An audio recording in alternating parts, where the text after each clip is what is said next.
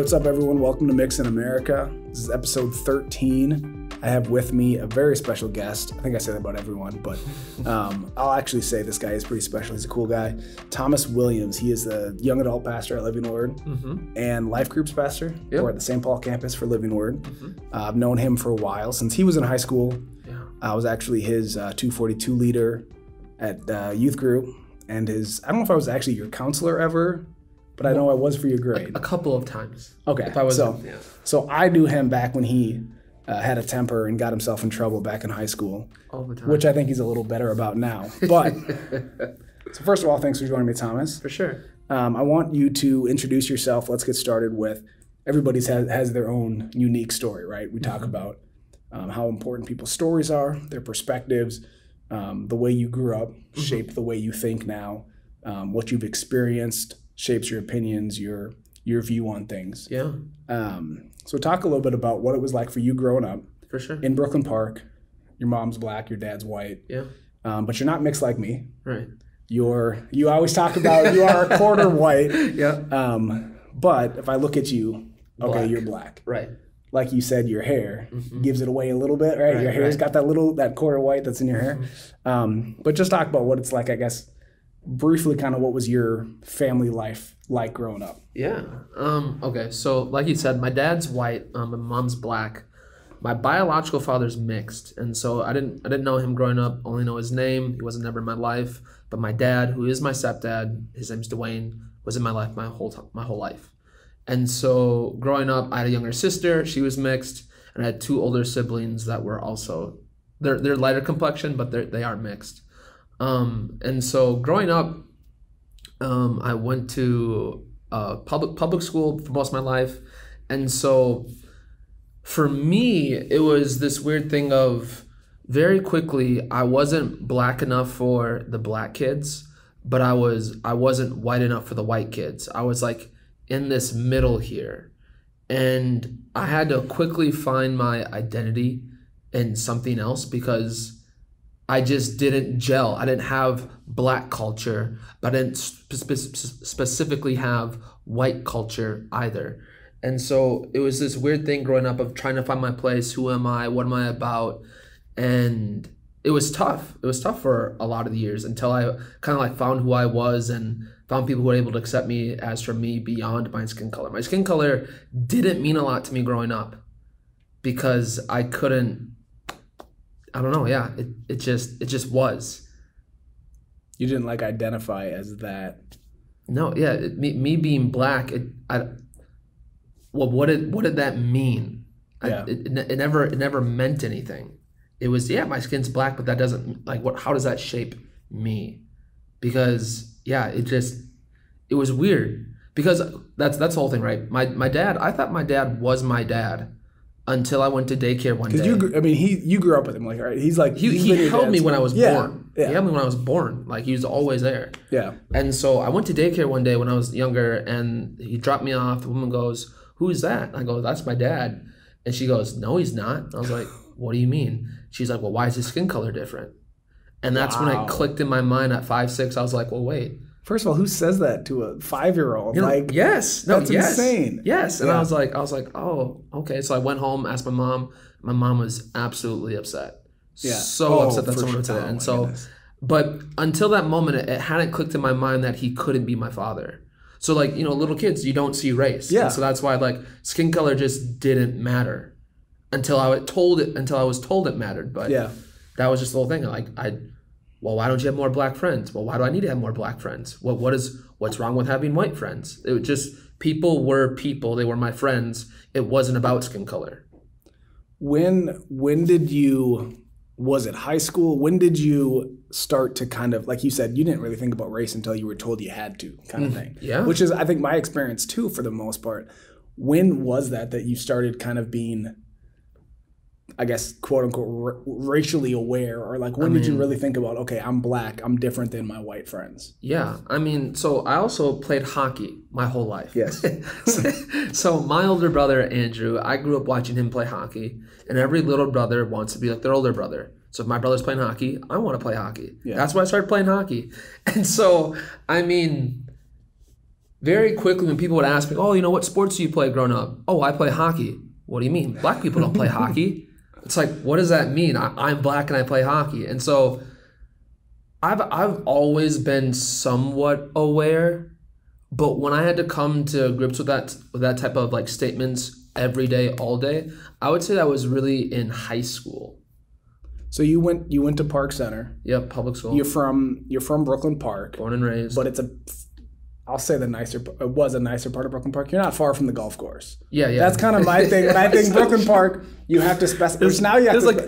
It's north of 610 is nice. Yes, north of 610 is nice. And the golf course area there's a certain distance from the golf course that will always be nice to a certain extent because you're like right by the golf course. Sure. I dated a girl in high school that lived on the golf course in Brooklyn Park. Those are nice houses. And she was in Brooklyn Park, but that was way nicer than where I lived in Champlin. Like it was nice. So you were like middle class. We were like middle class. But you were fairly close to the golf course. Fairly. But you went to Living Word, which is predominantly a pretty white church. I mean, it's better than probably it was even back when I was growing up. But what was your kind of journey at racial journey scene like? Okay, at Park Center, it's a much more diverse group of people than your friends at Living Word. Yeah. So like, what was good about Living Word though was because I had grown up there basically my whole life.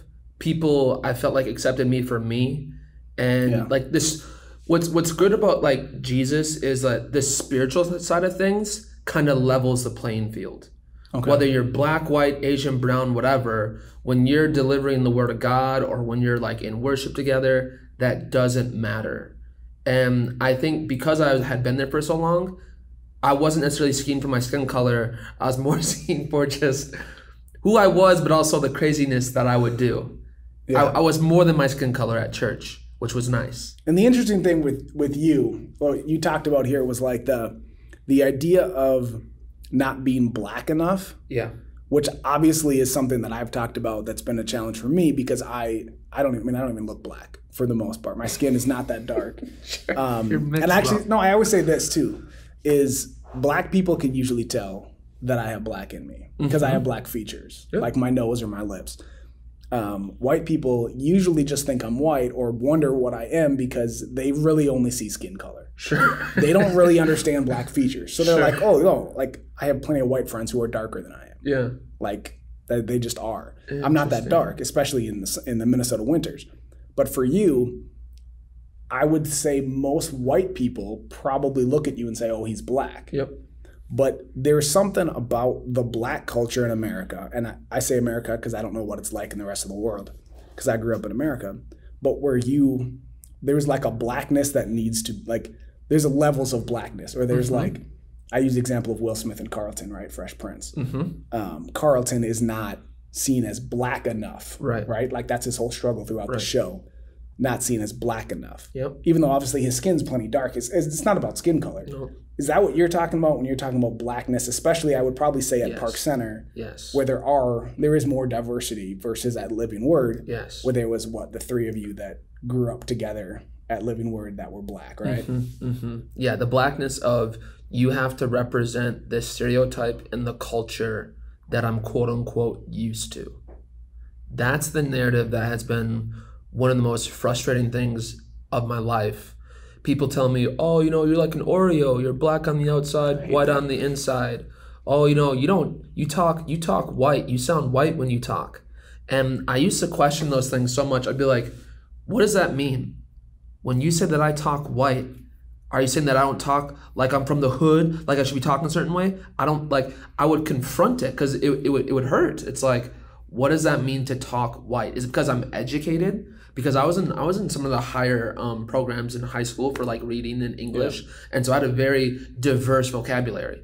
And people would say, "Oh, this isn't." It just was annoying. Yeah, it still is, and I still confront people on I won't say a regular basis, but every now and then I have to confront someone. Like you actually call people out on that? Yeah, when they say you talk white, so what does that mean? What do they say? Well, you know what I mean. Like you know, it's like I don't know. No, explain it. You tell me. Explain it. Yeah. Did you ever find yourself like questioning or is it just it was other people's problems and you handled that pretty well? Yeah, because I am what I am, and I can't change it. Yeah. And it was obvious that my skin color wasn't giving people, I wasn't living up to what my skin color said, but I couldn't flip it and be like, okay, well, I'm just going to be white now, because I didn't want to be that either. I wanted to be me. And so that's why with my spirituality, I feel like if I wasn't going to church, then I don't know who I would have been. Yeah. Because in people's minds, as they're seeing me and I'm not conforming to the stereotype, like, I'm also a really good swimmer. I know how to swim very well. So in gym class, when we had the swimming unit, literally all the black kids are in the shallow end because they don't know how to swim, and I'm the only black kid in the deep end because I know how to swim. My life has always been about going against the grain, against the stereotype, and that just is what it is. And so I think all those things that you said earlier contribute to the not being black enough, just because I'm not like your normal, typical, what you see on the news black person.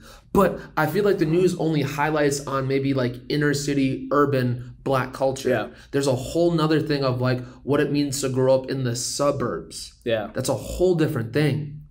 And so, yeah. Yeah, no, I always hated, which is, it became, I don't know if they even use it anymore, but I remember like when I was in high school and maybe college a little beyond, the term like, to be less offensive, instead of saying black, they'd say like urban. Like I remember my sister bought me a birthday card from Target one time from the urban section. So I remember I worked at Best Buy right out of college. Yeah. And they tried like an urban movie section. Yeah. And it was basically like all the black movies. Sure. And I'm like, urban's not interchangeable with black, like you said. Yeah. To reduce someone's like racial identity to being urban and like, oh, if you're black, you're from the streets and you listen to rap music and you probably do drugs and you know you can't speak proper English because you use Ebonics. Did you deal with that at Park Center at all? Did you? And Park Center even, and I don't know what racial tensions it might have been like, or like social economic, but Park Center has a wide diversity of, like I said, if they grew up on the golf course, they grew up in a different neighborhood than 3 blocks down the road. Sure. Park Center had a diversity, not just blacks, white, Asian, socioeconomic diversity, Christians and not, and everything in between. Like, predominantly what Park Center, I mean, sure, you have different socioeconomics, but it was, I mean, you go to the lunchroom and see where people eat.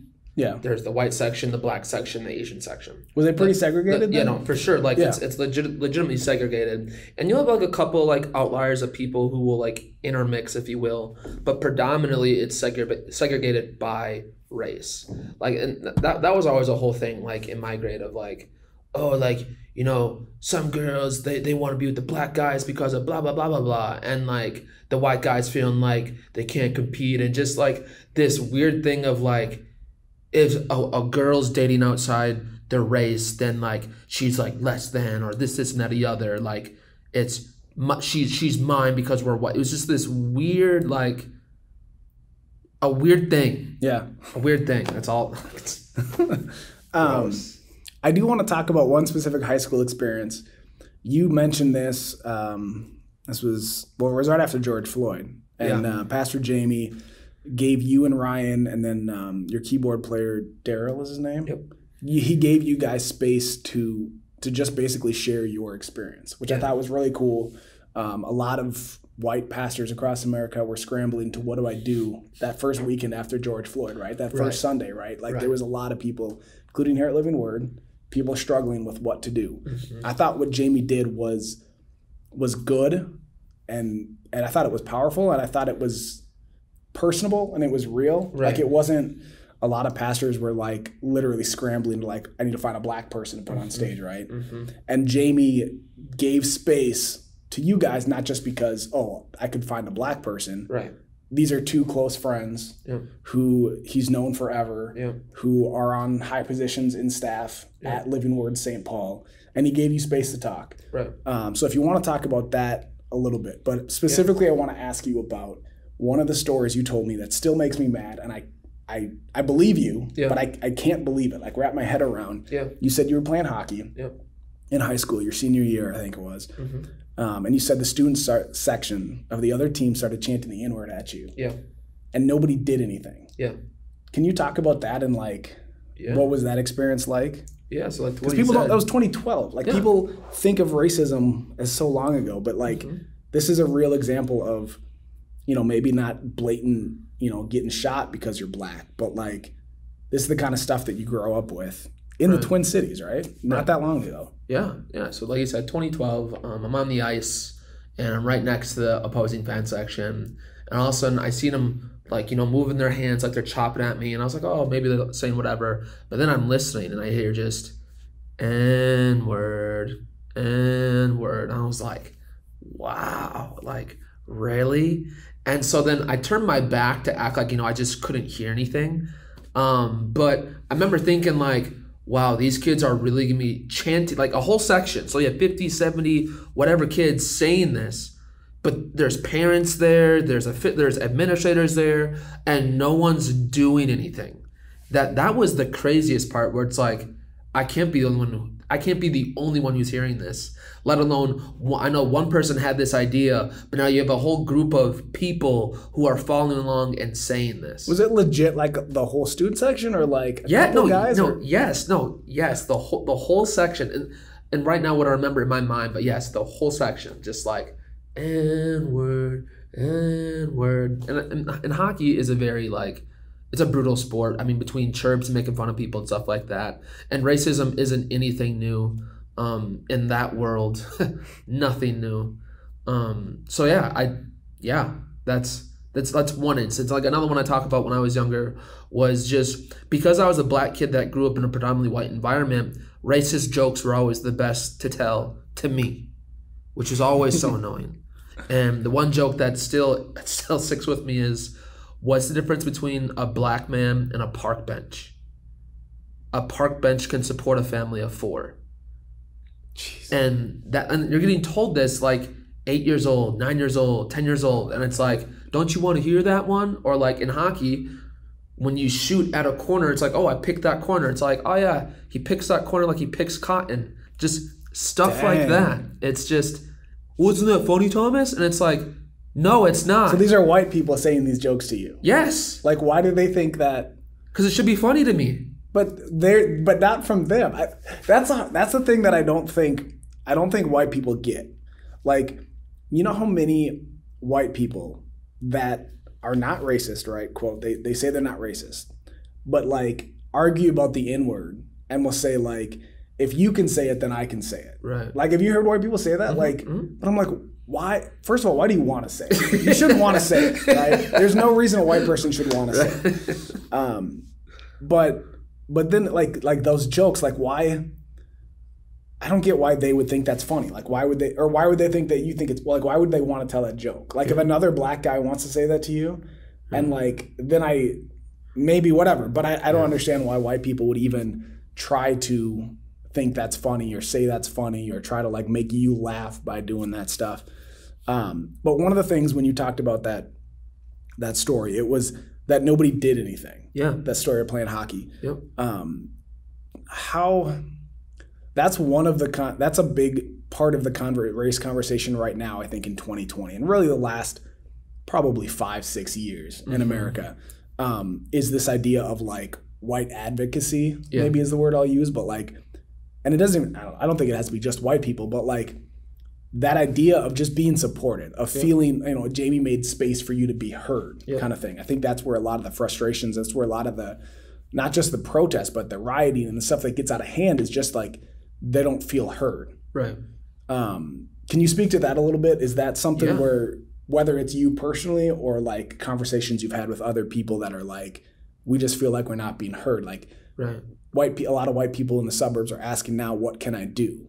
Right. Like one thing I say is listen, have a conversation and actually listen to these people every once in a while. Yeah. I think that just for me, it's been the story of my life that whenever someone was saying something racist to me, that the people around me didn't do anything, or they knew about what someone had said and again didn't do anything.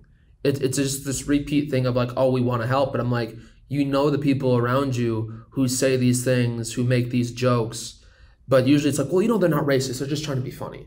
Yeah. But it's like, no, but they're being racist and they're not funny. Yeah. Right. So it's like, Another example would be playing video games online. I know 2012 era, Xbox Live, Call of Duty, Halo. The go-to insult on there is the N-word. And again, Really? Oh yeah, for sure. I've never been an online gaming. No, stupid N-word, this, that, whatever. Just they don't even know you. Yeah. They just say it. Do they know you're black? No, they can't. Oh, they can't, but they just say okay. it because that's the insult. And again, when you grow up around predominantly white people, it's like we all know people say this, but no one's saying, "Hey, we're not going to say this." Yeah. No one's saying, "Hey, we're not going to tolerate this." It's just kind of like people are trying to be funny because it's not personal. It's just a funny joke. That's not a funny joke. That's what it always is. It's not personal. I didn't know that was. It's just a funny joke. Like you ask anyone who grew up in that era of like the 2012, 2010 like online world of Call of Duty, those chats, man, like. That's interesting because, again, a random thing that I'll probably have to edit out, but I don't know if you heard about the NASCAR driver Kyle Larson a few months ago. He lost his ride because he said the N-word. They were doing online driving, and he said the N-word, and he lost his sponsor, ended up losing his ride. I'm sure he'll get a ride again soon, but my thing was like, why did he even use that word? Oh, yeah. Like, I don't think he's racist. Which is, the irony is he's actually a graduate of the Drive for Diversity program that NASCAR does because he's half Asian. So he's by far their most successful. Yeah. I guess maybe Bubba Wallace might end up being that, but up to this point, it's been Kyle Larson. Yeah. So he's like, NASCAR is so proud of this Drive for Diversity program to like give minorities a place to and the support they need to drive. And he ends up being the one that. So I don't know if he's racist or not, but I'm like, why would he even say that word? But maybe if that's a thing online, that's a thing online. Blows my mind. Like that's not okay at all. Holy crap! Like even today when I'm like playing video games, I've had a guy. He was like, "Yeah, I hope you're black. I hope you're N-word. I hope you're just something like just because I didn't do something that he liked in the game. This is like 2020. I hope you're an N-word. Blah, blah, blah, blah, blah. And it's just like you're toxic. What? Yeah. Wow. Dang, that kind of blows my mind. I mean, it absolutely blows my mind. Because there's no accountability. I'm never going to beat him. The internet's the worst place in the world. He's in his own little vacuum. He's frustrated. He can say the worst things he wants to say. Because there's no accountability. Yeah. And so that's the thing now that racism is now, it's not more prevalent. It's just getting more exposed. Yeah, for sure. But yeah. Okay, one thing I did want to talk to you about. We won't go much longer here, but one conversation that we've had, and I think we've had it since you were in high school, but the term African American. Oh, yeah. And I don't know if you have come to your conclusions because of what I've said, but I remember talking to you about this back when you were in high school, but about the term African American. How do you feel about that term? Because that's like the politically correct way, right? I can't stand the politically correct way. For me, African American is someone who was born in Africa and that comes to America. They are African American. Me, I am black. I am born in the USA, black. Don't know what my quote unquote cultural heritage is other than slavery and oppression, but I'm black. In the same way a white person is white, even though way back when their ancestors originated in Europe or whatever, they're not called European American, they're called white. They can try and say that they're Polish or Swedish, Norwegian, but if they were to try and go to those countries, those people would tell them, no, you're white. Yeah. Same thing with me trying to go to Africa. If I try to go to Sudan or Niger, they'd be like, no, you're American, you're black. Like it's different, in my opinion. Obviously, I agree with you. That's why I asked the question, because I know you feel that way because we've had these conversations before. Because like I've never been to Africa. My mom's never been to Africa. Her mom's never been to Africa. Her mom's never been to Africa. We're way more than a few generations off the boat. Like I think I've told you this before. I've been to the plantation where my ancestors were slaves. Wow. Like I know for sure I've been a slave. I don't know where my ancestors came from in Africa. Yeah. But I know that my ancestors a few generations back served on a plantation in Missouri because I've been there. It doesn't exist anymore. It got destroyed in a flood in '93. But I've been there. We used to have family reunions there. I remember running in the fields as a kid. Wow. So to qualify my blackness or as African American, I don't identify with African culture. Right. I don't know what country in Africa my ancestors were from. Right. If you have to qualify me by black, then sure, say black. Sure. Personally, I think part of the reason that white people say African American is, I don't think black offends black people. Right. I think white people have a hard time saying that word. Yeah, black. It sounds weird to them. And it was after George Floyd, and there's been a lot more race conversations over the last few months.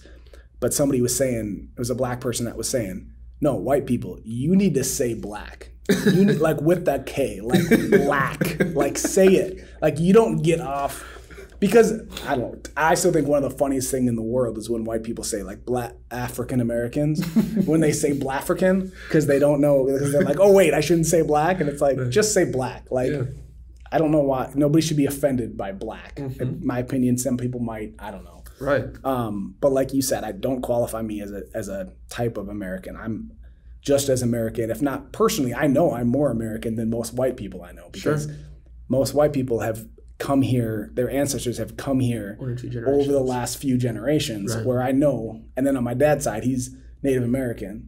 So I know his ancestors have been here for a while too, right? So I'm about as American as you can get. Sure. So just call me American, or if you want to say black, or being mixed is a whole other thing, because what do you call that? When I was growing up, it probably just started becoming offensive to say mulatto.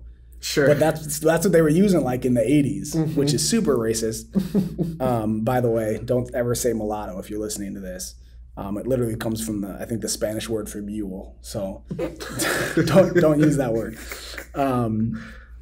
So one of the other things you just mentioned, and this will probably be my last question unless we have more to talk about, but you talked about in high school the white girls liking black guys and like thinking they're cool. This is a fairly new trend.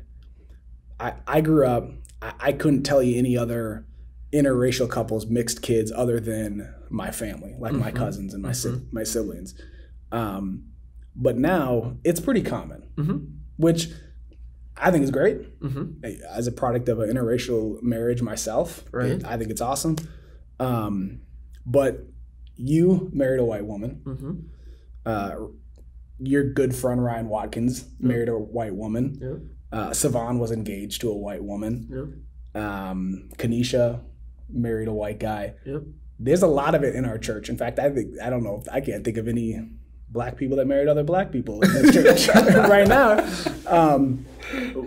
Just kind of real quick, maybe that's a lot to just throw at you, but like, what are your thoughts on, obviously I'm assuming you're happy with the decision you made to marry Brianna, but like that idea of like, there's almost a wave of, and there's about to be a whole bunch of mixed babies, especially specifically at Living Word, but I mean in America in general, there's about to be a whole lot of mixed babies. Do you have a thought on that in general? I know there's like a group of people that would try and say, well, you've just been whitewashed to praise white people, and now you want white women, like blah, blah, blah, blah. But I'm like, I absolutely, like my mom, I love my mom through and through. She is black. She is beautiful. I absolutely love her. And I've dated a black girl. Her name's Tolu, and she was absolutely beautiful too. I remember her. Yeah. But I don't know. I don't think who you date has to mean this, like you worship white culture, or if a white girl dates a black guy, you worship black culture. Like, I think that gets a little too boxed. Like, I see the humanity in the woman that I'm with, and that's what I fell in love with.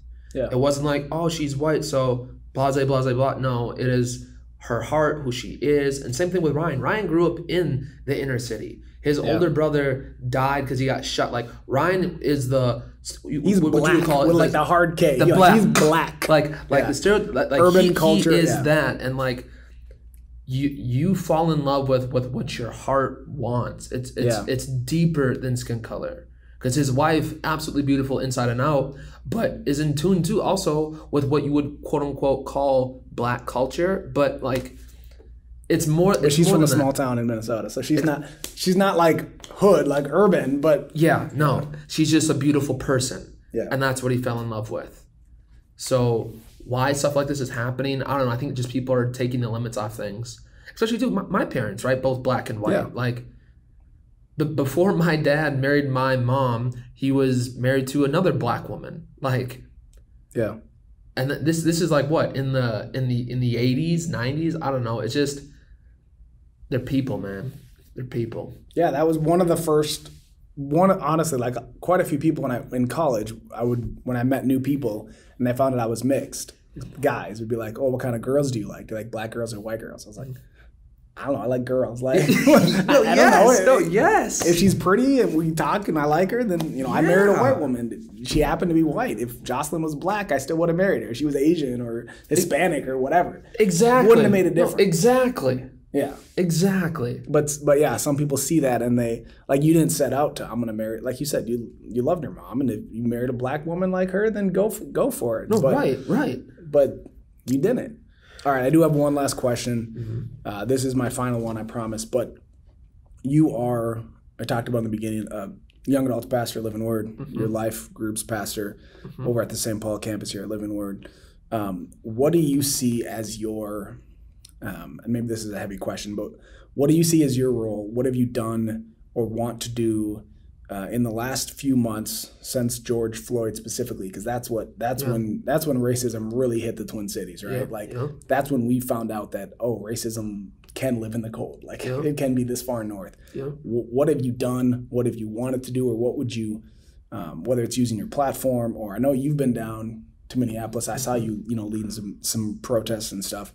So what have you done? What do you hope to do? Or what is something that you would tell people to do? Like, okay, how can we help? What can we do now? Whether they're white or black or whatever. Right. Where do you go? Where do we go from here? Where do you personally go from here? Personally, what I jumped to immediately was awareness. The George Floyd incident for me, the George Floyd murder, excuse me, I saw myself in George Floyd, because as much as I try and make myself who I am, respectable, and this, and the other, when a person sees me, the first thing they're going to see is my skin color, and they're going to treat me in such a way, regardless of who I am. And so I could end up dead. And that shook me. So I began to protest. But then with talking to people, right, because the media politicizes everything, it gets muddy. Yeah. But you have to break it down to people and acknowledge, do you think there is a problem? Not even, let's say, forget about just racism. At a human level, what we are doing to each other, is it okay? Can we agree on that?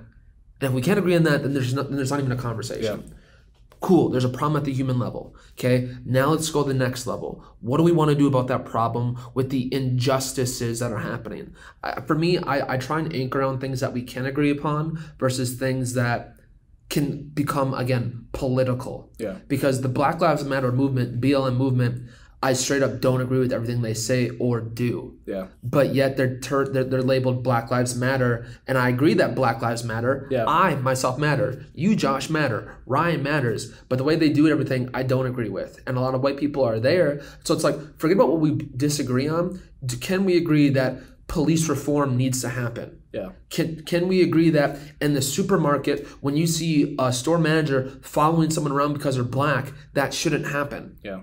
That we need to say something. So it's like, regardless of the political agendas, who are the individual people you know in your community, and how can they feel more supported? Because I guarantee it, at some level, they've experienced some form of racism or what they deem as discrimination, and they did not feel like they had anybody there to support them. Yeah. So who do you know in your immediate sphere that you can be an advocate for? That was like my biggest thing with church people, is that forget about the political agenda. Where do you see Jesus Christ? Yeah. Is he the one casting stones, or is he in the dirt with the hurt, with the broken people, with the victims? Where is Jesus? And let that determine your life. No, I saw there's this guy on Instagram that Jocelyn follows that's black. And he was saying in response to a lot of the church, to be honest with you, that's their response to Black Lives Matter is all lives matter, or they'll find the quote from whether Candace Owens. I think Candace Owens is the big one. Even like Denzel Washington or Morgan Freeman, I think, have quotes out there, not to the extent of Candace Owens. Mm-hmm. I'm not putting them in that conversation, but they find the few black people that agree with them, is what he was saying. So they find the black people that agree with them, and they say, "See, look at this," and then what he was saying is, don't try to find a black person that agrees with you. Find the black people in your life and hear what they say. Right. Because that's what makes a difference. Right. Like one of the things that Jocelyn was saying in all of this was, this is South Minneapolis. This is, like you said, Ryan Watkins grew up right there. Like that could have been Ryan Watkins. Yes. Right? Not forget whatever you want about George Floyd's past, whatever he may have done at the time, whatever. Right there on that street corner, a cop could have arrested Ryan Watkins and done the same thing. Right. So make it personal, and that's the thing, is listen to people and support people that are in your life. Don't find a black person that you agree with and retweet them. Find the black person in your life, and how can you support them? And not making it political. Like, I love what you said about Black Lives Matter. Like, you don't support the organization necessarily, everything they stand for, right? If you go to their website and look at what they believe, I don't agree with a lot of what they say. But those 3 words in that order, Black Lives Matters, is true. That sentence is not political. That should not be debated. Yes, I agree, all lives matter, but that you shouldn't be offended by Black Lives Matter. Because it doesn't say white lives don't matter. Yeah, they never said nobody else didn't matter. No. And whether you want to get mad at the organization for their marketing to call their organization Black Lives Matters, and now you can talk about all that, whatever. Right. Beside the issue. But that's a separate issue. Yeah. You absolutely should have no problem saying the words Black Lives Matter. Because they do. Is there anything else you wanted to say? We covered a lot of stuff, talked about a lot, but obviously we could go on this for hours, and I know me and you could have a conversation for a while too if we go into Tom Brady or something like that. But just keep focused on this. Is there anything else you wanted to say? I just want to echo that last point you made. For me, like with the Candace Owens, or like there's like the Hodge twins and stuff like that, what their own story and perspective is, it can't be the narrative for all people. Like my experience, I only speak to my experience as a black individual who grew up in the suburbs. I cannot attest to or talk about what inner city life is like because I have not been there. So to you to take those couple people's opinions and say, this is what it is, it doesn't go. Not to mention taking quotes from between Morgan Freeman, Travis Scott, and bring these questions outside of context, because they did interviews 5 years ago when things were vastly different. You have to have the people in your life ask them a question and listen. Like for me, here's a big one, right? I can't say that I've experienced systemic racism. But I can say that I've experienced regular racism all the time. And is it a hard stretch of the imagination for me to say the same people, like at the Xcel Energy Center, right? People who buy hockey tickets and go and see those games can look it up. The black men who are in the NHL experience racism all the time. And so those same guys that are buying tickets to go to those hockey games and are saying those nasty words, is it that hard to believe that those guys also occupy positions of power at their jobs? And based upon who they want to hire or fire, that they're seeing this individual as the N-word? That's not that big of a stretch for me. But I can't prove that.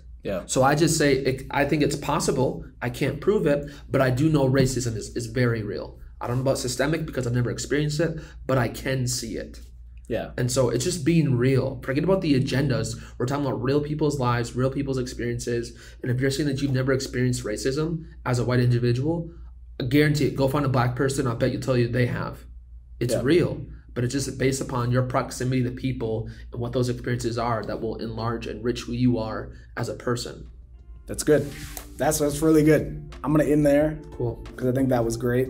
So thank you, Thomas, for joining me, sitting down for this conversation. Thank you guys for listening, and join me next Monday for episode 14 of Mix in America.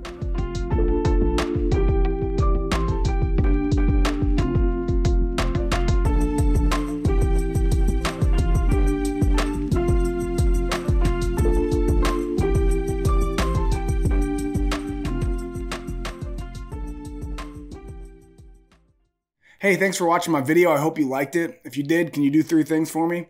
Can you like the video, subscribe to my channel, and tell your friends?